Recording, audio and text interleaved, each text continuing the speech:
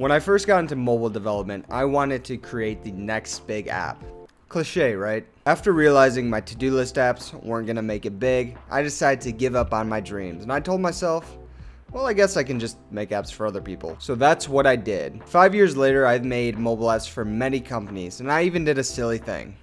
I made a career out of it. So yes, today we're talking about how you can become a mobile developer in 2021. Now, there's going to be a lot of information in this video, so if you're serious about becoming a mobile developer and landing your first mobile development job, I suggest that you listen to the full video. So this video is going to be split up into 5 categories. Native versus cross-platform, which one should you choose as a mobile developer? Android versus iOS, again, which one should you choose? Where to start learning Android and iOS development, how to land your first mobile job, and finally timeline to landing your first mobile job. Now, there are many ways to make mobile applications. The first way is to do it natively in Android or iOS. The second way is to use a cross-platform technology. Now, there are many cross-platform technologies such as Xamarin, Flutter, Cordova, React Native, and the list kind of just goes on. But as someone new to mobile development, it is my opinion that you absolutely should not start with cross-platform technologies and that you should pursue learning the native route. So like I mentioned, there's many ways to write cross-platform applications. In my opinion, I think the only good option at the moment is React Native. But it is from my understanding that to write a good React Native application, you need a pretty strong understanding in native mobile development. When I first got into mobile development, I started with cross-platform technologies. I initially used this technology called Cordova and Xamarin, and basically because I had a lack of understanding with native development, the apps I made were just kind of terrible. So the moral of the story here is start with native development, and eventually if you really want to get into cross-platform development, you can pursue that route later on. So now that we've got the native versus cross-platform discussion out of the way, let's talk about iOS versus Android development. Which one should you choose? At least here in the United States, you can have a pretty successful career in either Android or iOS development. Primarily, I do Android, although I am experienced in iOS development. In terms of career growth, I don't think it matters which one you pick because again, here in the United States, you can have a pretty successful career in either, but there are some important things to consider. The biggest one is Android's low cost of entry. Basically, you just need a half-decent PC and you can start making Android apps. iOS development, on the other hand, requires you to do development work on a Mac operating system, so this means that you'll probably need a Mac or some type of PC that runs the Mac OS. Now, one thing I absolutely do not condone, and something that I never did, was download a hacked version of the Mac OS on a virtual machine. Again, it's something I never did. I don't think you should do that because it's illegal. Because I didn't do that, I never learned that trying to write code on a virtual machine of a hacked version of iOS is just insanely slow. Again, I never learned that. I don't condone you do that. So after I didn't learn that you couldn't really write code on a virtual machine of the Mac OS, I ended up buying a Mac Mini. When I first got into iOS development, my first Mac machine was a Mac Mini. Back in like 2016, it ran me around $500. I think they're a little more expensive nowadays, but I'm pretty sure you can get a used one for around the same price. So if you don't have a Mac with decent hardware requirements, it's going to cost you a bit to get started in iOS development. So that's something that's pretty important to think about. Additional things to think about is iOS has a lower user base, but those users are more willing to spend money on the App Store. So if your goal is to make money on the App Store, you might want to consider iOS development. On the flip side, Android has way more worldly users, but those users are less likely to spend money on the Google Play Store. And one really notable thing that I think is important is Android has just incredible documentation on Android development.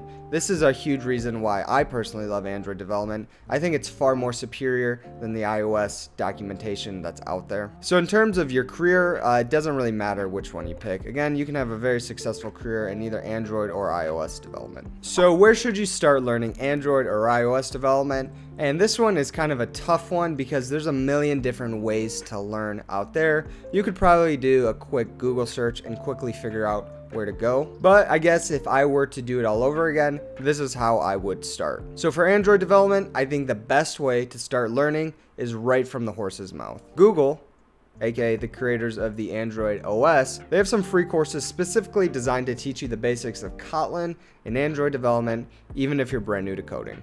For iOS development, Apple also offers some free courses. I don't think they're as good as the Android ones. To be honest, they're a little outdated, but overall still a decent place to start dabbling in iOS development for free. I'll put a link for both of these resources in the description if you're interested in that. So Apple also offers some books around learning Swift development, which I also think would be a good resource to start learning. If you're interested in that, again, I'll put the link in the description. But in my 100% personal experience, the resource that helped me learn iOS development the most was my boy, Brian Vong, aka Let's Build That App. Brian has a ton of playlists on developing iOS apps from start to finish. He often clones popular apps such as YouTube and Instagram. When I first got into iOS development, the YouTube clone tutorial was one that I followed from start to finish, and it helped me learn so much. So tutorials, books, YouTube channels aside, the absolute best way to learn either Android or iOS development is to get your hands dirty and start developing your own iOS or Android apps. So these apps don't even have to be unique. You don't even have to publish them to the App Store. But it's so important that you work on your own apps, because the thing is, you're going to get stuck a lot, you're going to get frustrated, and you will have to figure out how to solve these problems on your own without any tutorials or books. And these growing pains, they're pretty crucial for you to become a dev. Also,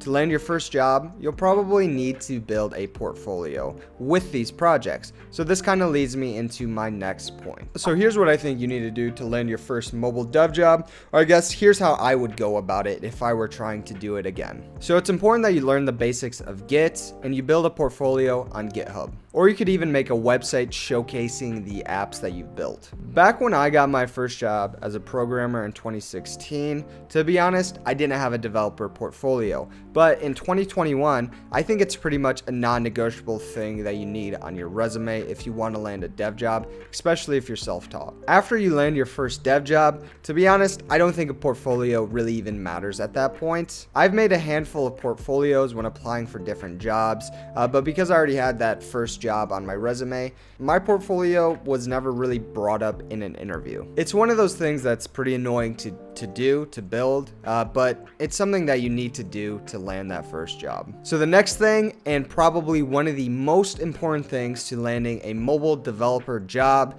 is learning best practices. Google has some specific documentation to follow best practices for Android. I'll put the link in the description below. For mobile devs specifically, the best practices I think you should become the most familiar with are architectural best practices and user interface, aka UI best practices. Android again has incredible documentation on architectural best practices and also UI best practices, which in Android is known as material design. Again, this is a reason why I love Android development. The documentation is so extensive, and whenever you have a question or you need help learning how to use like a class or part of the Android SDK, you can reference the Android documentation and you'll probably be all set. So iOS also has some best practices around the UI. In iOS, this is known as the Human Interface Guidelines. Again, the link to all of these will be in the description below. So do some research on best practices, and it's pretty crucial that you integrate these best practices in your personal projects. This is going to make you stand out tremendously and make employers more keen to hiring you.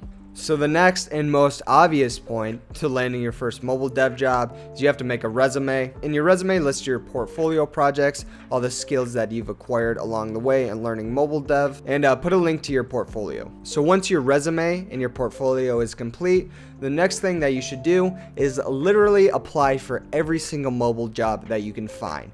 Remote, local, entry-level, internship, even jobs that you aren't interested in. Apply for every single job out there. And that's for two reasons. One, it's a numbers game. After applying for enough jobs, you'll finally get that interview. And number two, when you're interviewing, if you have multiple interviews happening at once, employers pick up on this. A question that I've gotten asked multiple times when I interview for places is, how are your other interviews going? Or are you looking anywhere else? You kind of want to be equipped to answer this question, because not only does that show your value to potential employers, it creates kind of a competition anxiety for other employers, making them more likely to hire you. Alright, so the last point that I want to hit on is timeline to landing your first mobile job. So this one is a little more up to you.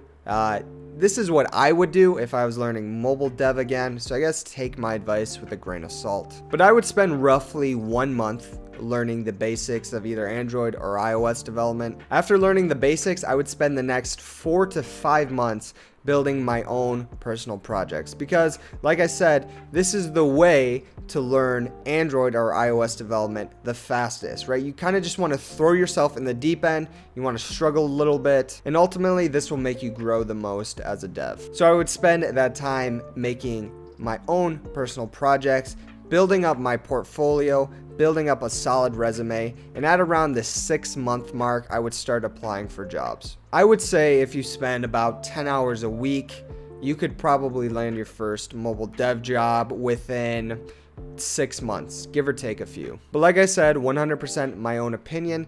Take that advice with a grain of salt, because ultimately it's up to you to figure out how fast you can land your first development job. Alright, so that was a pretty lengthy video. I hope you took something away from it.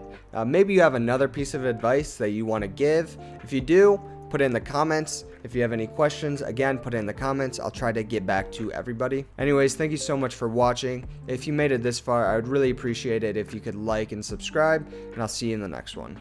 Peace.